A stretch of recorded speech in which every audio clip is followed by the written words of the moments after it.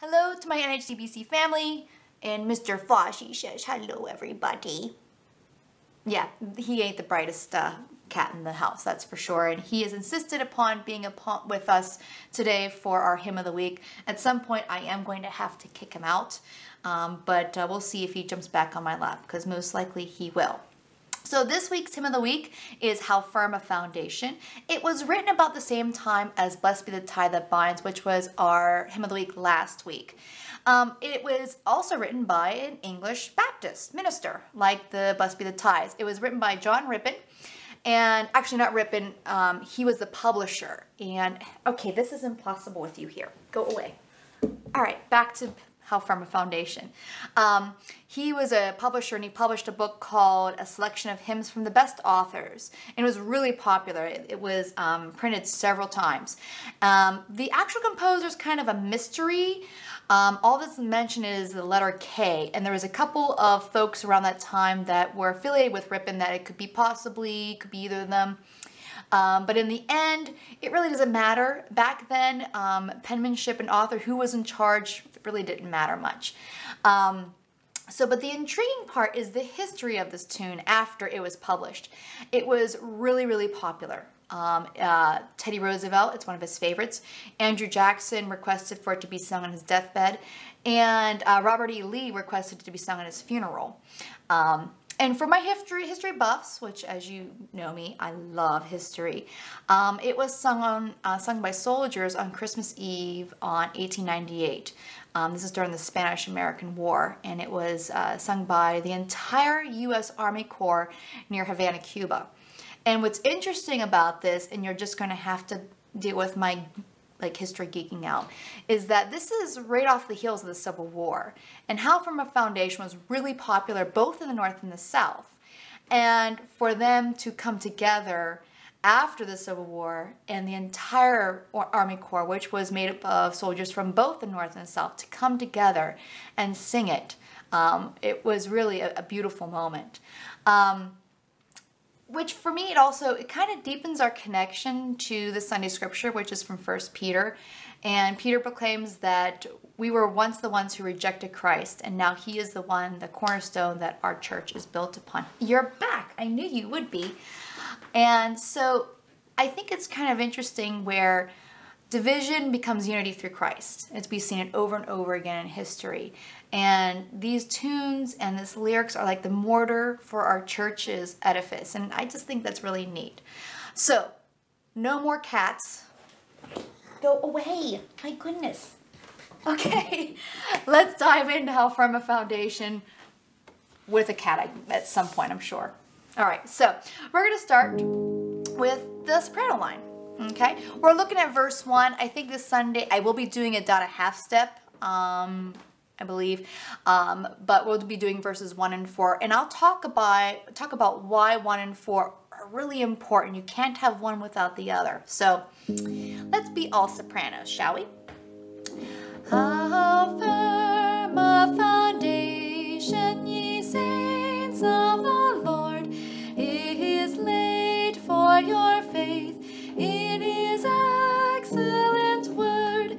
What more can he say than to you he has said, to you who for refuge to Jesus have fled? All right, we are going to go now into the alto part, but the altos, we're going to work a ditty. And it's a really cute ditty, but it can be tough because we have a descending fourth, meaning that there are 4 notes and a cat. This is going to be the cat video, I think. It has a descending fourth, which can be tough.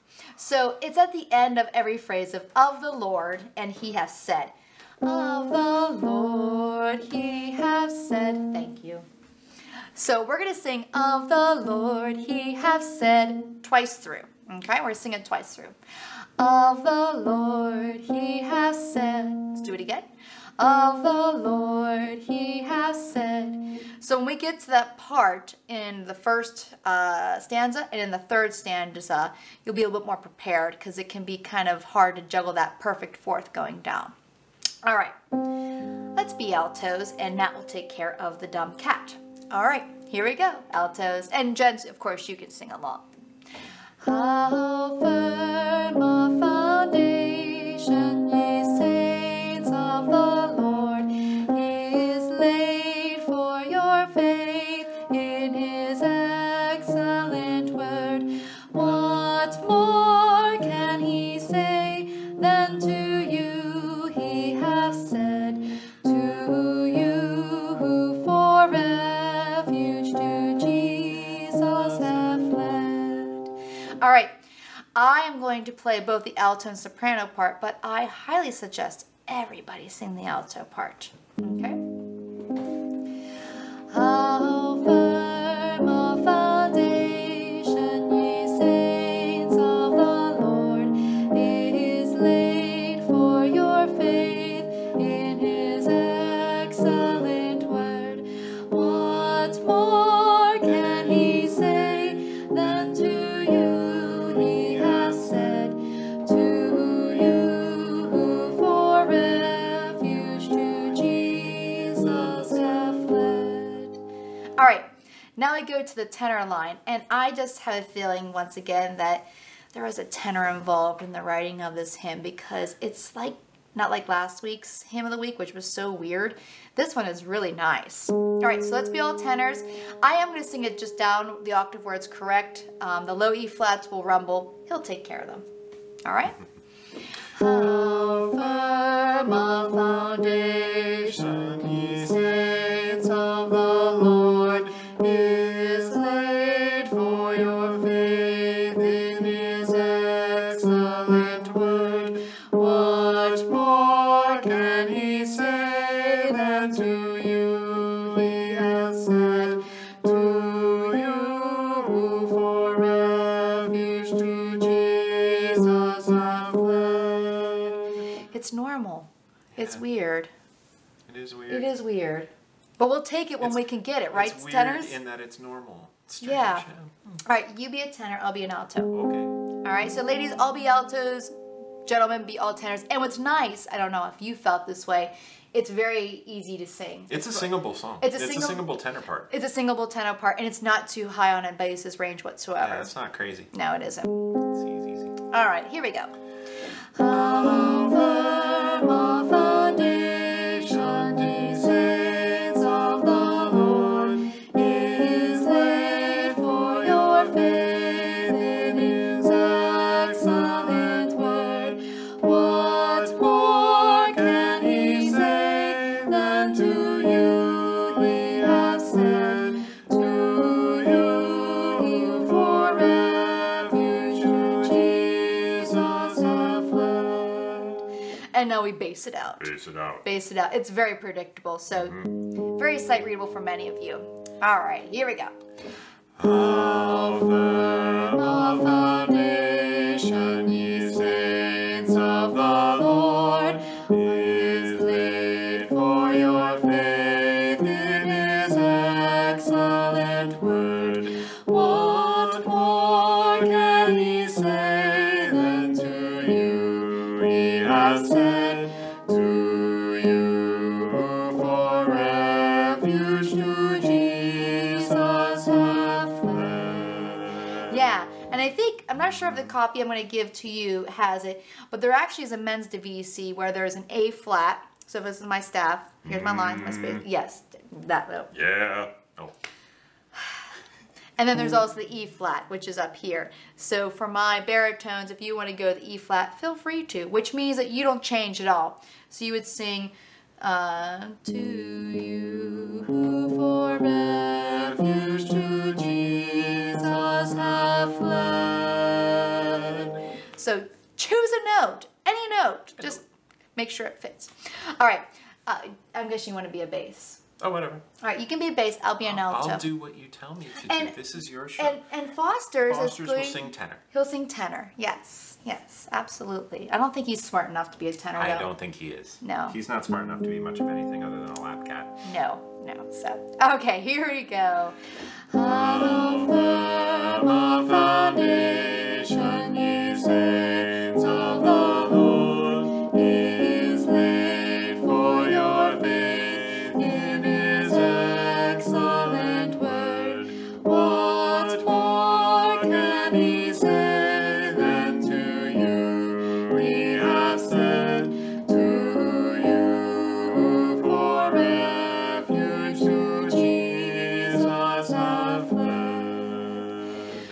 verse 1 ends with a question. It asks, where is your faith and what more do you need? And it couples well with verse 4 because verse 4 answers verse 1. And verse 4, even though it sounds like it has bad English because there's a lot of repetition, it says, I will not, and I'll never, no, never forsake. Because it answers, and it's really like more of a stance in the ground, like, no, I am going to have faith, and this is where it lies. It lies on that cornerstone. So let's sing verse 4, the soul that on Jesus leaned for repose. And you can be a tenor, and I'll be a soprano this time. Okay. Okay. I'll do my best. All right. Alrighty. The soul that on Jesus hath lain for repose, I will not Wait. Sorry. We gotta try again? Yeah, I gotta try again. I'm sorry. It's the words. I don't know where I'm at. Yeah. Okay, let's try again. And the soul that on Jesus hath lain for repose, I will not desert to its foes. That soul through all hell should endeavor to shake. I never, no, never forsake. Not too bad. Not reading. too bad. It's hard. I didn't practice verse No, 4. I surprised him yeah, with yeah. that. So, but that's why verse 1 and 4 are so important. You can't have one without the other. And I kind of liked having them back to back because there you have that question answer lyric going on. So, would you please join me in prayer? Strong and divine Father and Mother, your presence nurtures us and invites us to look beyond divisions and to see the foundation that you have gifted us. The rock of our salvation that your children stand upon is forever and will not crumble no matter what the enemy does or says, for you have already won through the resurrection of your Son, Jesus Christ. Remind us this day and the days that follow that when we are grounded in your eternal holy light, that we can see each other no matter how dark the world may seem. In the name of the one who our identity is in, amen. Thank you all, and I will see you on Sunday. And Foster's will not be in the live stream. That's just not good at all. So, take care.